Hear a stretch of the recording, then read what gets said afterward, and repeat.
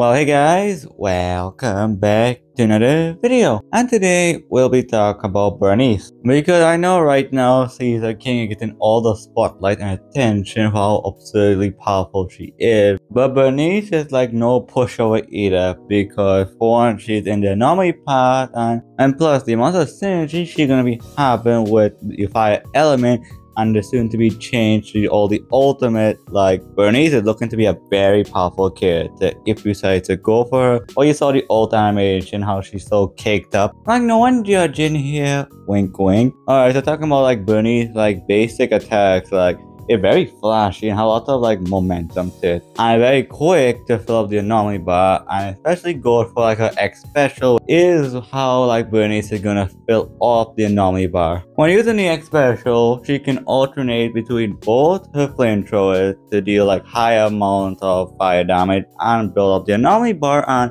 once built up enough, she'll use both of them and looks pretty nimble actually, because the fact that when she in that stage, she looks pretty like nimble and fluent, the way she can like seamlessly like dodge attack while she holding down like her flamethrowers. But now I'll talk about the two like more interesting parts of her kit, being her afterburn effect. And from the looks of it, to get the afterburn effect, you just need to deal enough like damage with Burnice with a flamethrower to trigger it. And once you're in the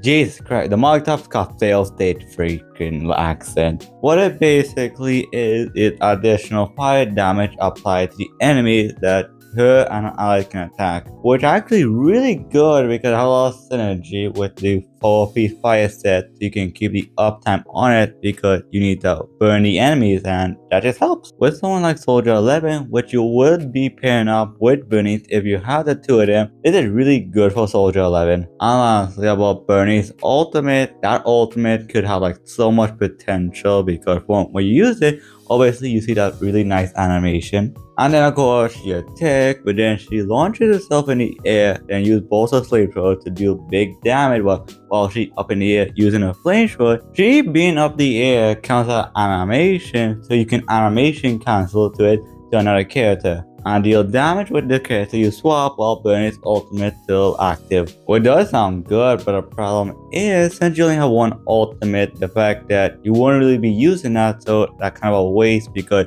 you wouldn't use Burnice's ultimate other than your Soldier 11 ultimate or any of your DPS ultimate. So for now, it kind of for now at least, because the dev did say they're gonna make it so where everyone in your party get their own ultimate instead of sharing one. But either I forgot when they say it'll be added, or they say gonna add it in the near future, so we have to wait a bit. So until then, it'll be kind of a liability or not even worth considering. But when each character get their own ultimate, then Burnice's ultimate will get a lot of value. Hell, a lot of character ultimate will get a lot of value when the change come. And since we get to play with she, like, it kind of safe to say like she kind of has a similar value as someone like Jane Dow, but for fire, because you use Burnice to help like trigger the anomaly effect of someone like Soldier 11. She also has the possibility of playing she as anomaly DPS. Like the anomaly part is really strong because of the fact that they can do like absurd amount of damage for just building anomaly proficiency, anomaly mastery, and some attack. And then tack on the fact that we're getting a free copy of Lucy if you do the event. Like, if you like Lucy and you love using fire characters, like this is a no-brainer. If you don't plan using any fire character, then her value can definitely be less, and like you can definitely afford like to skip her for like the upcoming 1.3 character. But kind of like if you want to pull her, or you're like a fire fiend, or you just like her because she's pretty and she's an arsonist. Like me personally, I'm not sure yet. I'm still on the fence if I want to pull on her banner or skip on she for Miyabi whenever she comes around, because I fully know I'm skipping 1.3, but I might pull for Burnice. Not sure on that. I might, but I'm not sure. But you guys let me know if you guys going for Burnice or you're skipping her. Do let me know in the comment section. But anyways, yeah, that's it. So guys, thanks for watching. I do appreciate you for sure. I have a Discord server down below if you want to join it, if you want to talk to me or anyone in my community. But with all that said, take care, love you guys, and I'll see you on the next video. Goodbye.